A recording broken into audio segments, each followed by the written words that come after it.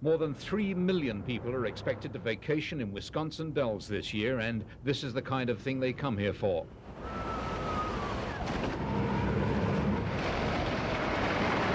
There's no shortage of enticements here. It's a kaleidoscope skyline of billboards, marquees and emblems beckoning vacationers to part with their money.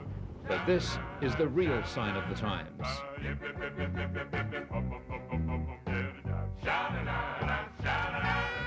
The population of Wisconsin Dells is only about 4,000, not a big enough workforce for their summer needs. We need a lot of employees to fill all the needs of our visitors.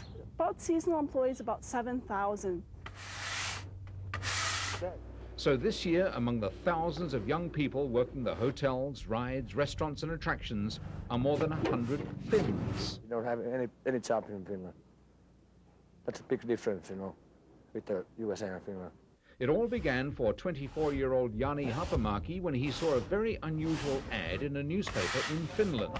I read Wisconsin needs over 100 employees to do work in here. Aya Tolmanen saw an ad too and saw a chance to continue her education in business. I think this is opportunity of my lifetime to be here.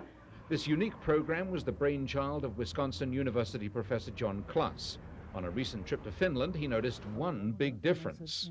I said, the only difference between Finland and Wisconsin is that you have 17% unemployment and we have 3%. The young Finnish workers work long hours but pay no taxes. They'll all return to Finland in September, and it may never be the same.